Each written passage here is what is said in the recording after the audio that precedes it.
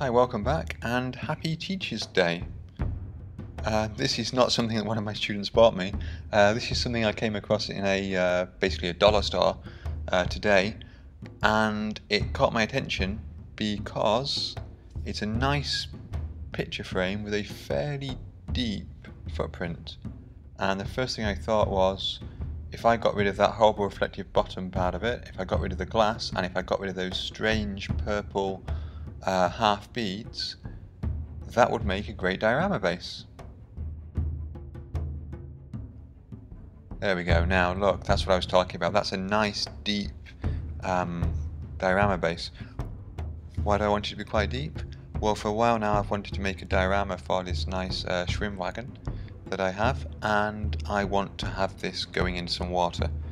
And if I can find a frame which is fairly deep, I won't have to mess around with the masking of the edges when I put the water in, or building up the edges myself. So basically I'm just being a little bit lazy. So I think this would look quite nice in here. So the idea is I want to have basically this vehicle just going into some kind of river. So the river will probably come down here somewhere. And then here on the left hand side I want a sort of raised area where there'll be a tree, and then it's not going to have been on a road but a sort of muddy dirt track, and basically it's going to be late autumn, early winter, somewhere on the eastern front.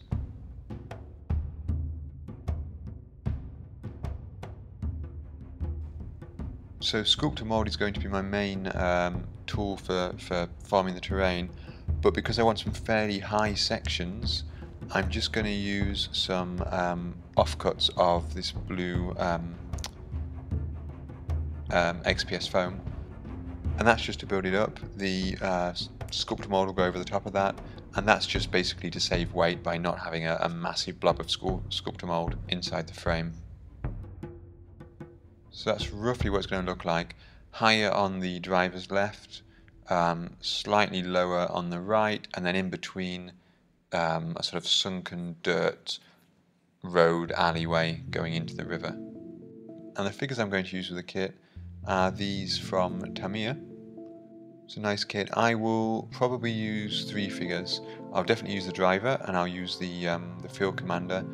I'm probably not going to use this guy here, the tank commander, and I will probably use the Panzer Grenadier as well.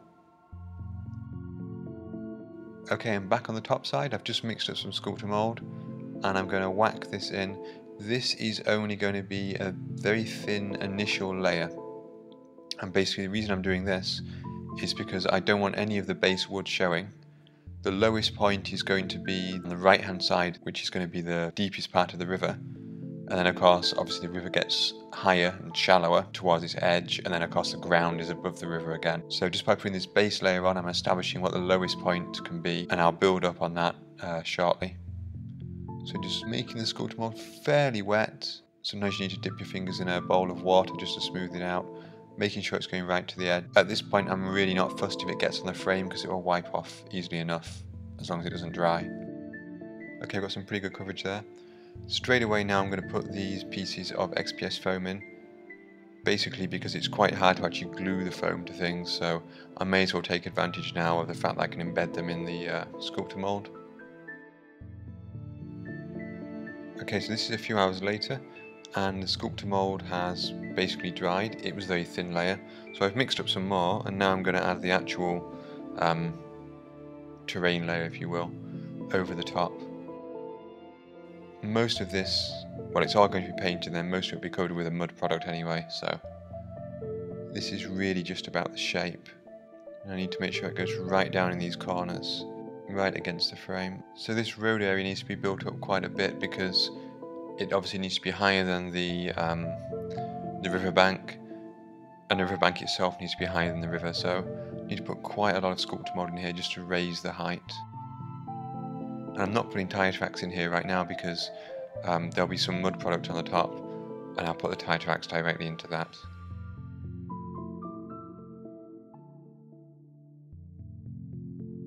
Okay, so the next thing I'm going to do is to make a tree, and I'm using the wire armature technique to do this. So I'm making a bunch of wires and I'm wrapping one wire around the rest to keep them together. And then at one end of that bunch, I'm bending the wires into loops, which will form the roots of the tree and will also help anchor it to the diorama base.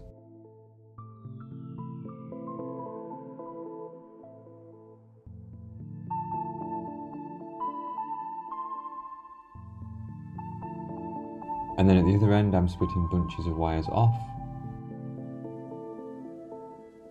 And I'm twisting one wire around to keep them together.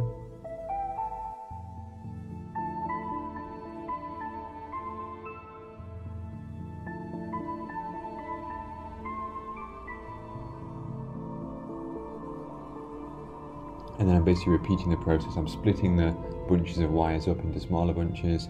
I'm twisting them together to keep them together, and just twisting and splitting, twisting and splitting. For a few of the thin branches at the ends, I'm taking single short pieces of wire and just wrapping them around, and then just clamping them down with a pair of pliers.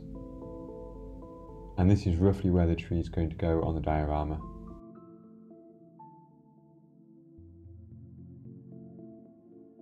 So the product I'm using here is AK Interactive acrylic textured earth. I'm trying to get as much coverage as I can here.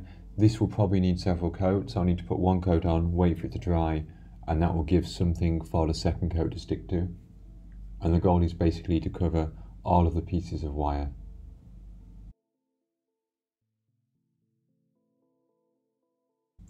Here I'm painting the riverbed with a series of artist acrylic paints. I'm trying to graduate the colours from much lighter on the riverbank down to darker, almost black, on the deepest part of the river to give an illusion of depth.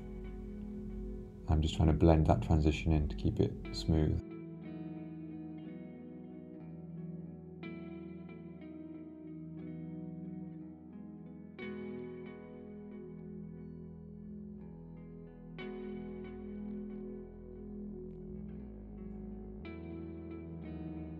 And here is the dried tree.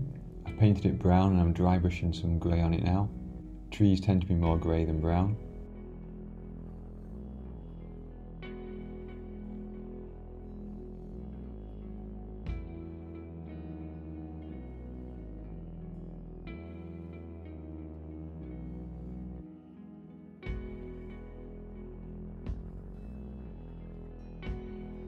And this is where the tree is going to go.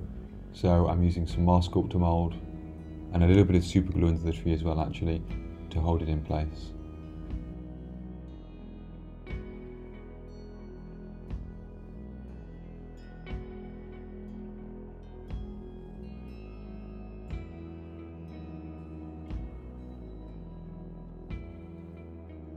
Vallejo acrylic mud is the product I'm going to use for the road. This is European earth.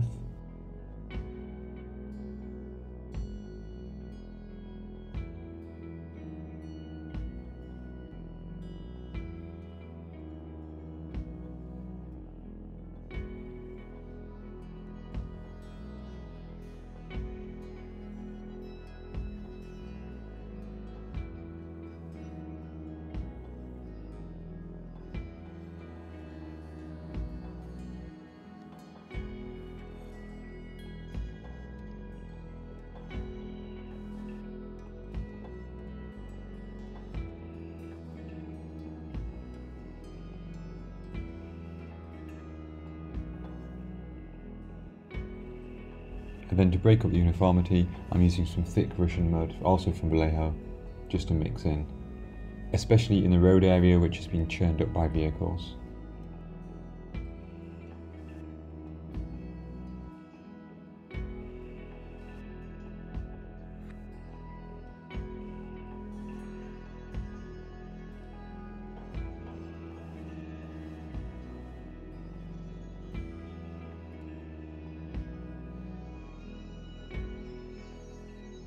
And I've sprinkled some dry leaves in here. I made these using a little leaf cutter, so these are actual dead leaves. There's no point paying lots of money for laser cut paper leaves, I don't think. And now it's time to put some tyre tracks in there from the vehicle. The vehicle still isn't weathered yet, but it will be later.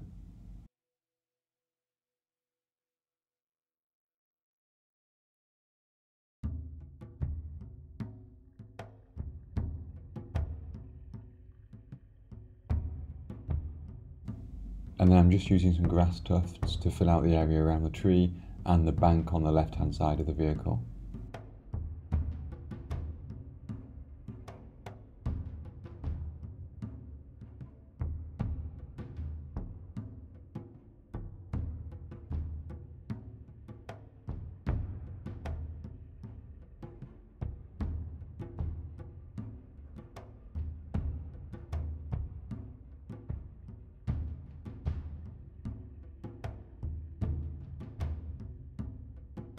I really want a late autumn feel, so I'm sprinkling lots and lots of leaves into the road.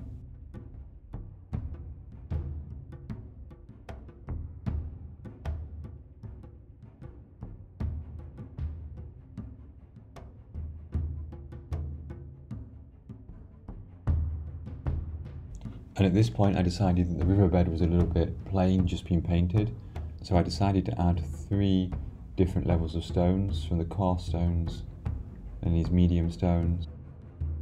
A few more leaves mixed in as well, that have sunk to the bottom of the river, and then some tiny stones as well.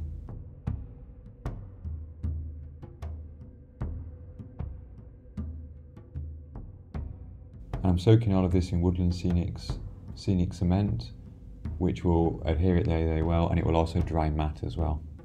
And then, because the stones are a very uniform colour, I'm using some artist acrylic paints, watered down, basically just to give them a wash. And these are the same colours I used for the riverbed: burnt umber, burnt sienna and raw umber.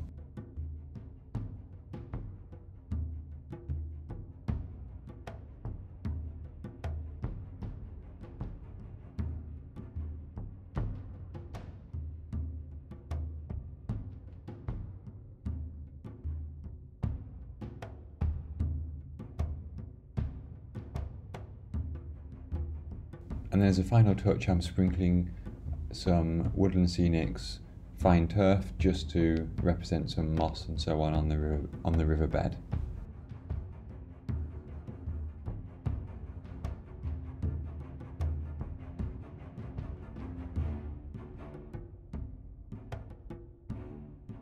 Okay, then it was time to weather the vehicle, so I used some Tamiya black panel liner.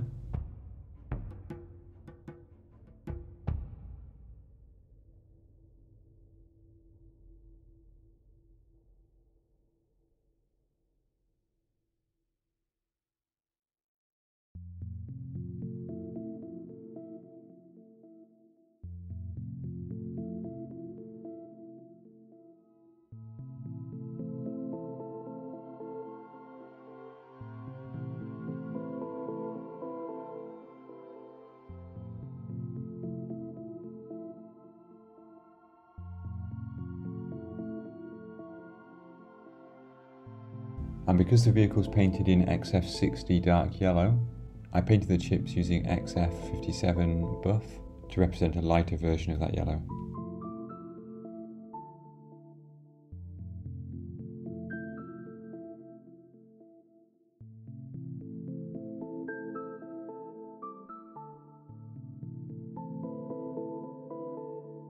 And then on the inside of some of the chips I used XF69 NATO black to represent deeper chips.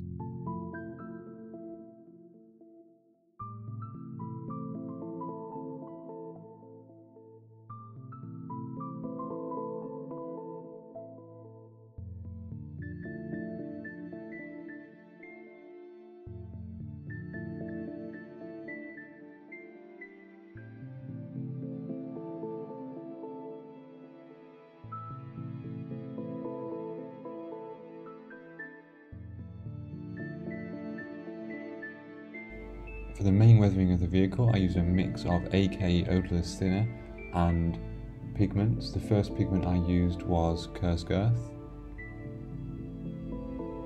and I basically went all over the wheels, all over the bottom of the vehicle, the sides of the vehicle with this mixture.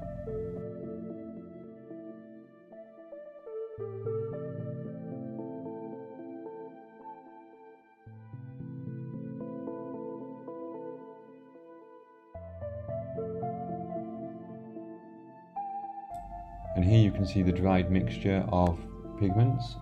And I'm going over it now in a slightly whiter pigment, also mixed with thinner.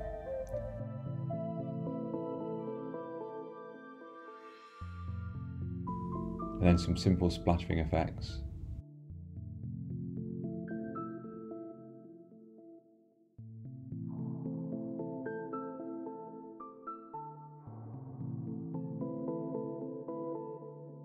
Finally, I used a little bit more of the Vallejo earth on the wheels, basically just to secure the vehicle to the diorama.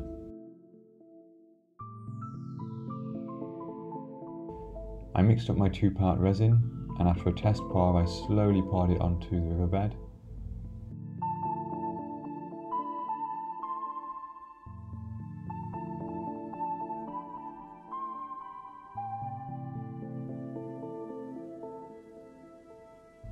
And this is what happened.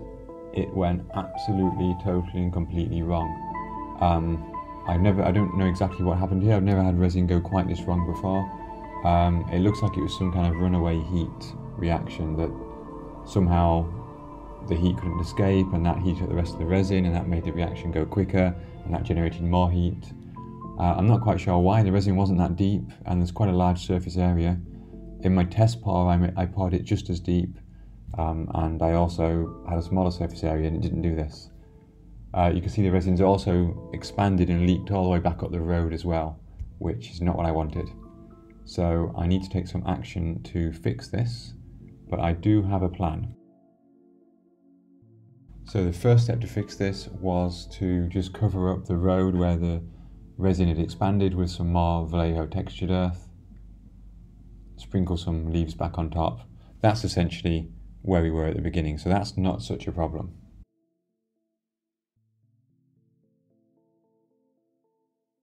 The bigger problem is with the resin itself. I obviously can't sand it. It's just not going to work sanding. So in the end I decided that I'm going to lose all that detail underneath the water, and I just painted over it in XF52 flat earth, just really to represent a dirty river, a fast flowing dirty river.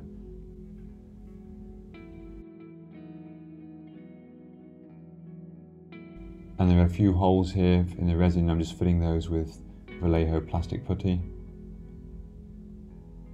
and of course repainting them afterwards once it's dried.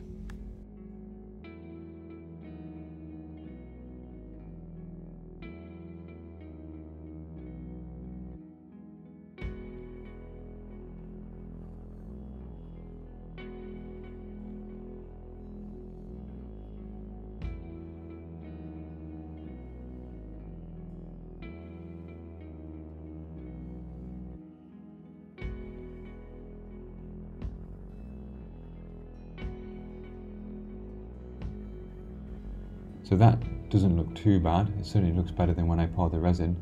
So I used some Artist's acrylic gel gloss and just stippled it on over the surface to represent some waves, and then I used an airbrush to push it into shape. All of this will dry clear, and you can see here this is what it looks like when it's dry. It's got a nice glossy surface and it looks a little bit more like water. It's not quite there yet, but it looks a bit more like it.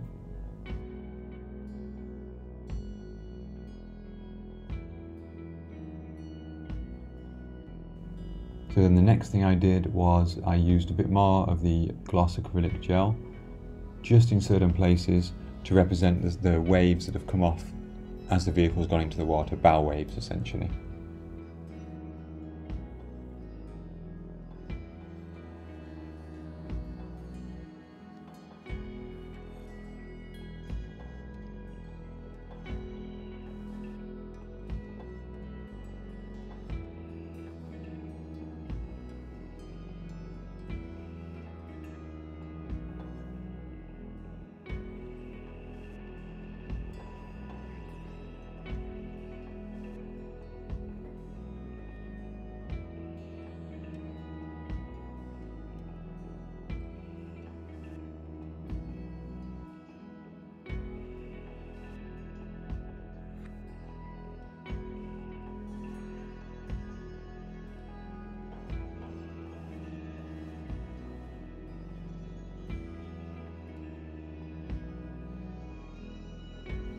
then here you can see the waves I added. I'm just waiting for the gel to dry now.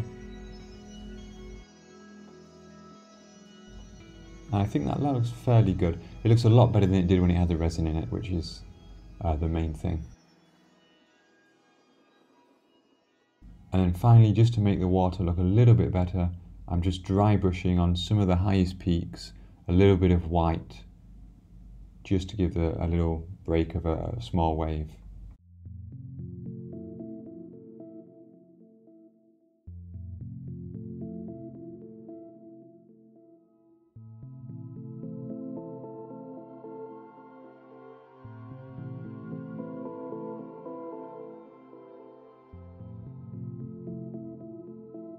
And the final step was to paint the uniforms, and I wanted to paint them in the P dot pattern using these three colours here from this Vallejo set.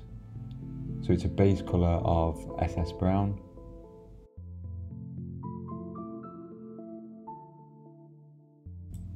and then blocking in sections in orange,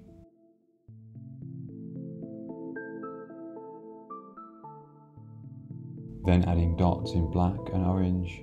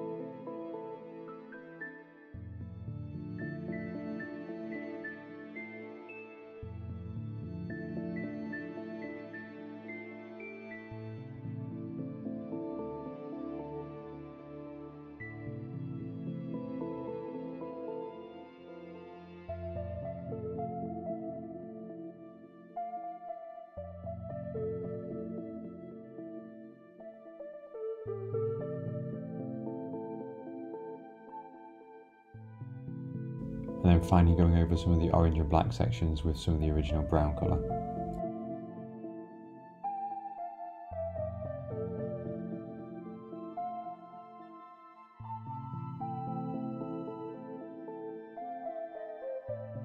Okay, and here is the final result.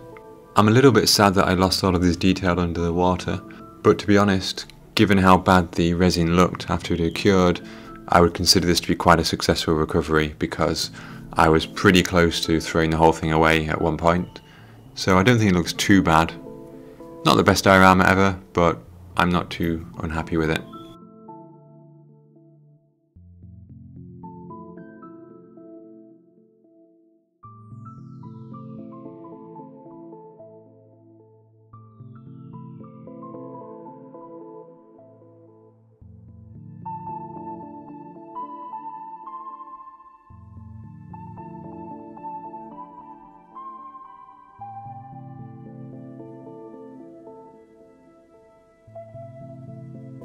So as always, thank you very much for watching. Please remember to hit like and subscribe if you want to see more videos like this. And I'll see you next time. Thanks for watching.